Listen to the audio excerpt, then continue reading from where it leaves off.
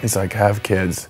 And he's like, I gotta tell you, you know, it's gonna make you a better actor. So that's what I'm gonna tell my daughter when she understands that she's here only because your dad wanted to fine-tune his craft. What's up, guys? Nikki Novak here in the Young Hollywood studio with Bent star David Walton. How are you?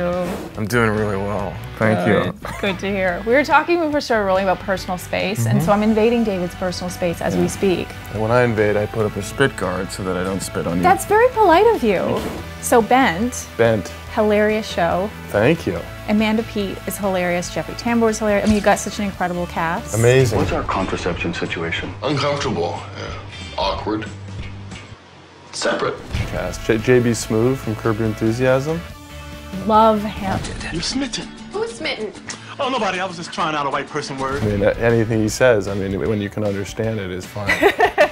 Well, he's a huge improver, isn't he? Incredible, yeah. That's like that's where he needs to be all the time. So the writers like helped him do that and stuff. I heard something you said about Jeffrey Tambor, that like the first time you meet him, he manages to insult you, but he does it in the most charming, fabulous way that people don't even realize they're being insulted. I'm still trying to figure it out. He says the meanest things to perfect strangers and they like hug him after. I am going to continue my conversation with Big Red. She's only shot me down once. Round two, then. What did he say to you the first time you met him? I was meeting the head of the director of photography, and I was like, "Hey man, how's it going?" And he's like, "You are so full of I just saw you. You weren't that excited to meet him, you know, like that." And I was like, "You're right," and I hugged him. You did? Yeah, he hugs a lot. He's a hugger. Yeah. I heard he said something to you about have children. I bet it'll make you a better actor. Yeah, so. Not you personally. Oh no, like I was in the van. Like, I had just gotten married, and he was like, and I was like, yeah, you know. He's like, when are you gonna have kids? And I was like, I don't know. I'm just so concerned about money. You know, it's like especially as an actor and all that stuff. He's like, don't even worry about it. The money will come. He's like, have kids, and he's like, I gotta tell you, you know, it's gonna make you a better actor. And so my whole joke with him now, not even a joke, is like, I'm gonna like I have a baby daughter on the way. Congratulations. Yeah, thank you. Yeah, I heard that it was like after the show or something, or after you got the advice, then miraculously this happened. Yeah, exactly. No, literally I went home that night and impregnated my wife. You're like, he said I could be a better actor. Get over here, honey.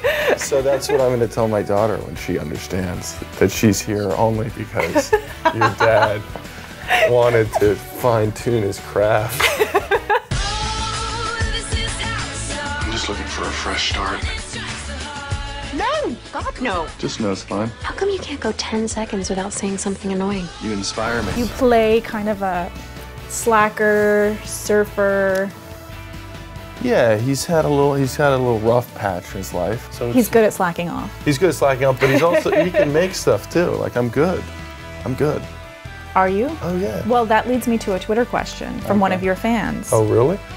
You sound surprised. Well, I didn't know I had fans. Well, Anala, and I hope I get her name right, and she asks, are there any similarities between you and Pete Riggins, not including Pete's potentially illegal activities?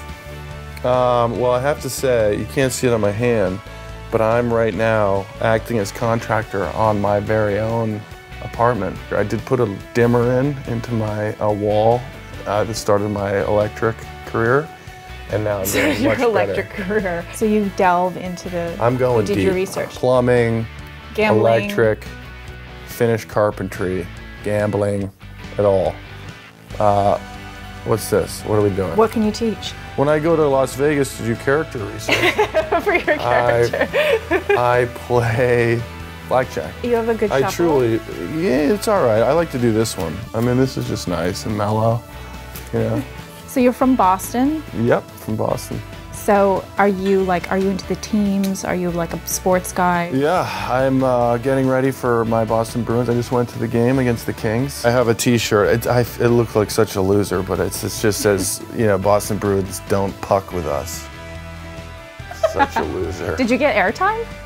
Oh, definitely not. So no face No paint. face You're not paint. like I've never Cuddy on painted my Seinfeld? face. No, I've never in my life painted my face for anything. And what if you had a character that called for that? You had Well, to do your I think research. you know the answer to that. And there we have it. This man is dedicated to his craft like no one I have ever seen. Thank you, I appreciate that. Thank you for coming in. You're welcome, thank you for having me. Should it be like, what should we play? There we go.